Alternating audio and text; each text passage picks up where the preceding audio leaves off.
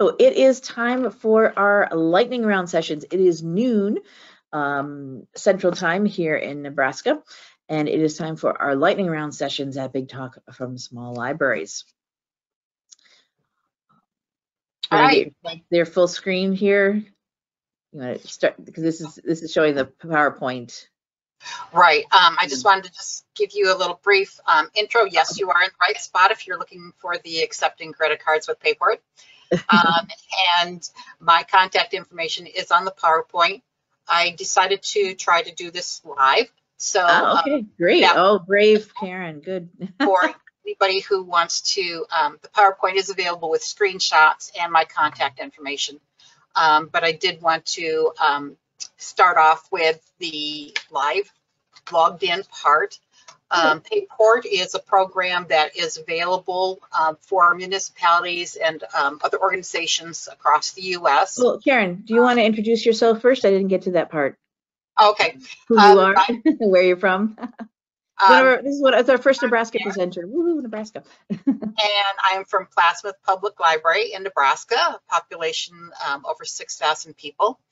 And I've been here for about 13 years. I've been asking for credit card ability for about 10 to 12 years.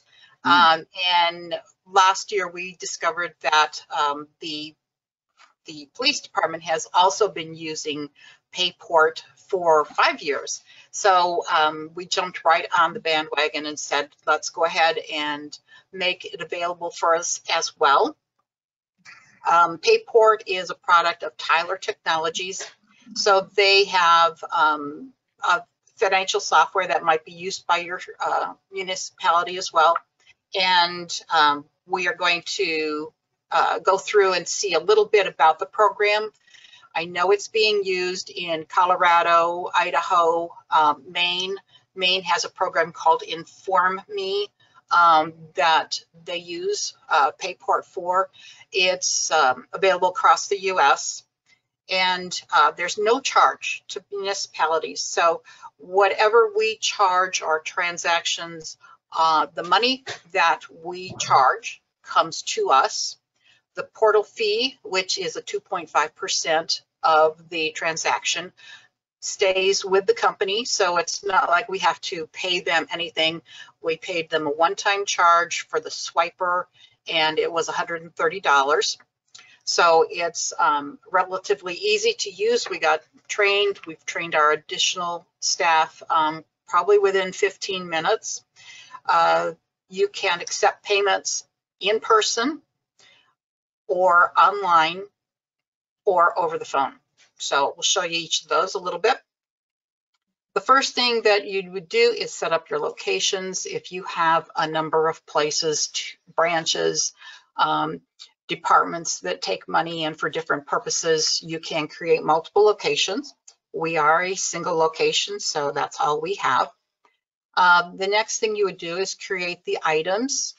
And the items are the things that you accept payment for. So it's a little late, slow coming in, but the items are the patron registrations, donations, our interlibrary loan fees, that kind of thing.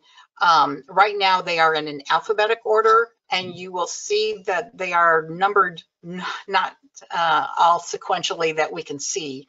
But what it does is it aligns them so that when we get to the cashier stage, we want patron registration to be first, because we figured, you know, that's our most expensive and that would be the most likely. So we have actually placed them in the order that we wanted them to be in. When you create a new item, you say whether you want it to be cashier only, that's in-house, public facing, the online version, or both. You can give it a name, you can give it a code, and you can say, is it set to be permanent, always the same price? You can also identify that it's free floating. It can be anything that people would like to have available. So copies comes in at $1.40 or $23. You're going to just go ahead and say that it's there, and not a set fee. So for our patron registration, you will notice that once the system comes around a little faster, that it is that we are only in-house. So it's a cashier. We have it preset. It's a $30 fee for families outside the city. And so people can't change that. So it's an easy way to set up your items. We also have our codes, our financial codes in here, so that when the reports get to the treasurer, he knows exactly which fund that is supposed to be put into. So that helps to have that available for them to be able to see that and put it into the right fund. We also have a number of different users. So we have different people signed up. You can actually assign them different roles, whether they're just a cashier or whether they're more at administrative level. And that's easily identifiable. You can also identify what their reporting levels are, as well as what transactions they will be able to take. So if you want them only to, there's the ability to identify their role. Are they a cashier? You can have location administrator versus organization. For us, it's one and the same. What kind of reports they can run? Can they issue refunds? And then can they accept all payments, or can they only accept certain ones? So all of that can be set up ahead of time. We set them up originally with a one-time password, and then they go ahead and change it after the fact, after they logged in for the first time. Now, if you put this all together, we actually want to create a transaction here to see what it would look like for the cash register. And it's running a little slow today, so my computer does not have a swiper attached, so that's the only notice that you'll see on that. And we are going to proceed without having the swiper attached. We first of all have to identify what is this? It's the patron registration. It's a set fee of $30, so I'm going to add that. If there are additional charges, let's say they also had some copies and they ran $1.40, and we're going to add that. Now, because I don't have the swiper attached, it is adding a portal fee of $1.75. The portal fee will not list as $1.75 when we're doing real transactions. And I'm going to slip over here to the transaction, the PowerPoint, because you can see that this, we had one that does have a sales tax. We allow people to purchase books through us from Amazon or Baker and Taylor or whatever. And we do charge and collect sales tax for that. And then the portal fee is only $1.18 here because it's incrementing up. So for the patron registration, that's typically a 75-cent portal fee. And we usually tell the people that. So when the swiper is actually attached, it will increment properly. It just didn't do that on the online version because my swiper, there is no swiper here. But we can continue to add charges and services. And once we're ready, we're going to go ahead and say we're going to, whoops, I didn't like it without the zeros. We're going to say the additional part, the additional steps would be we just click off to the side and we swipe the credit card. It automatically populates the person's name and the card number and such. It is set up so that you can add an email address and it will send a receipt to that person. You can also print a receipt later on if you need to. If you have a person calling over the phone and they just want to renew their registration over the phone, you can instead just key in the number on the swiper and it will feed it into this form. And otherwise, it's just once you hit the submit payment, that is going to charge the patron for whatever the charges were. If you choose to use the cash or the paper check options, there is no charge, there's no portal fees, but you could use this to record all of your payments. We choose to just maintain our cash register for the paper and cash, and we use this for the credit card. We have, I'm going to move off of this because I do not want to create a transaction. Show you a little bit about the reports. Every day I go in and I run the reports of what was done for the day previous. And I ask it to just print it out or just to list it. I will carry this over to my spreadsheets that have our revenue. This says that there is one patron registration that was taken on the 21st, and that the copies, there was one transaction for $11.70. So it tallies that, and now we know what we took in for the 21st. If we wanted to get it for a longer period of time, obviously I run this monthly and I send this to the treasurer. It shows we had 9 transactions for copies. We had 12 patron registrations so far this month. It just tallies it up for us, and it's a nice little double check for the treasurer when he gets the money. And again, it carries our code so he knows exactly which fund to put this money into. We do have some additional reporting options. There's a second transaction report that I send to the treasurer on a monthly basis, and it will list everything that is done for the entire month, because I've set it up that way.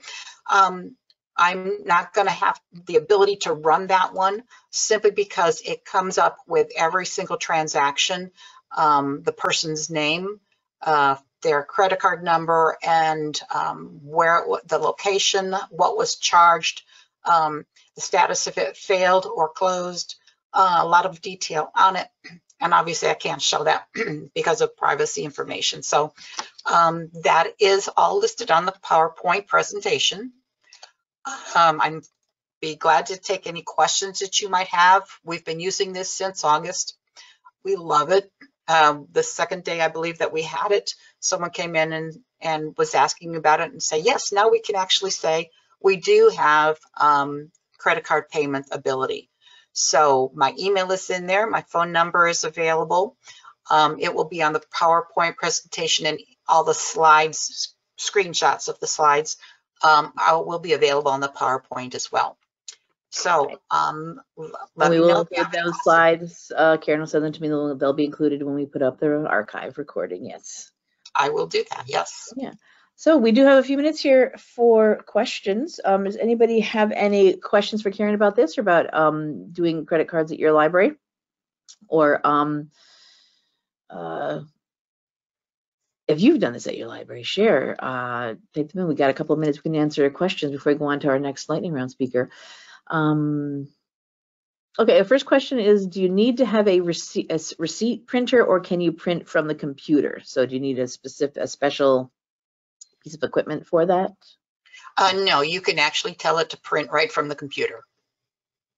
Easy, okay. And you can also email it if the person doesn't want to carry out a piece of paper. You just send them the receipt. When you put their email address in, it'll go to them. Great, that's so easy. Do you tell the patrons that they're going to be charged that extra 2.5% to use a card? I know that's something that many people are aware of, but you know, some might not be. Is that something that you have info about? Yes, we do. Since most of the transactions are for patron registrations, because that's our highest price item, at $30, we do automatically say it would add a portal fee of 2.5%, or if they're doing the patron registration, we say it'll add 75 cents to the transaction. Okay. Awesome.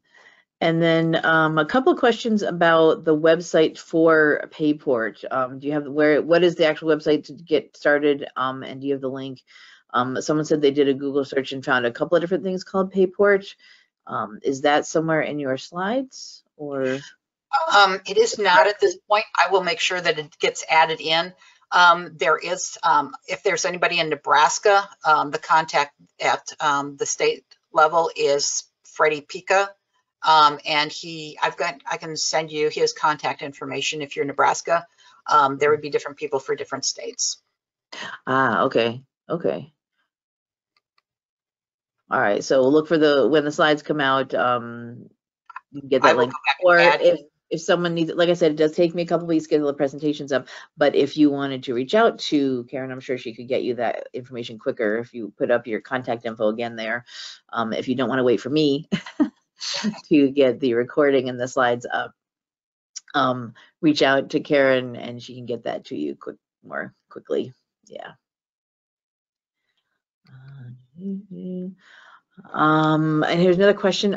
Do you have a minimum amount they have to spend for using a card? We do not. I know we've had a 50-cent transaction, and it had a penny portal fee. I believe I had one a little bit lower than that. Might have been one for 30 cents. But yeah, I know that they do take under $1.